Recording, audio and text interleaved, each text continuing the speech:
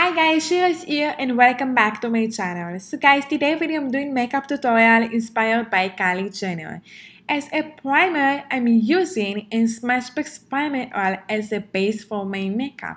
I'm just starting to use it for my face and swab it on my face with my hands. So for the foundation, I'm using an Estee Lauder Double Wear.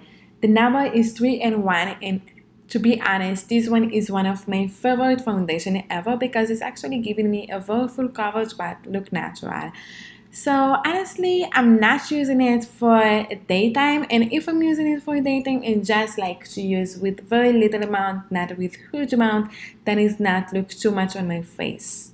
As a concealer, I'm using in Bobbi Brown Instant Full Coverage Concealer, and actually it's really full coverage. It's really great if you have something like dark circles. It's actually a really good app. I really recommend you buy it. I don't know if they still have it in the store, but I'm pretty sure they have it because it's actually just a standard collection. It's not something like a special collection or a limited collection.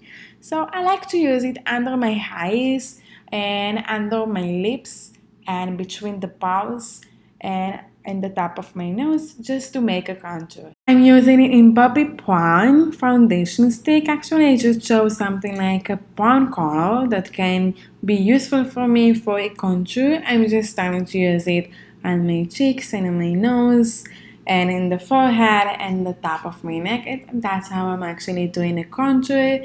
And it's really good. I'm using in a brush, a contour brush, just to let it absorb by the skin very quickly.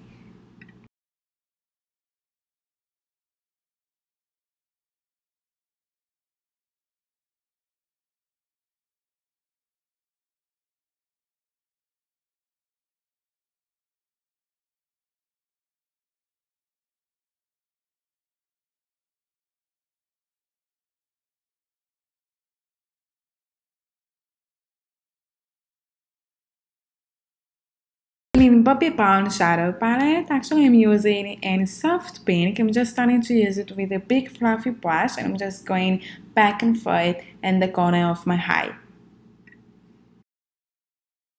I'm using a soft brown shadow from the La Palette of L'Oreal.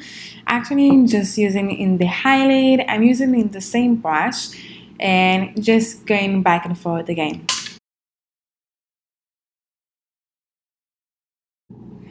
So I'm using a very shiny gold glittery eyeshadow for this look. That's what Kylie Jenner is using it for this look. And actually really recommend you to wet the brush, then it's setting properly.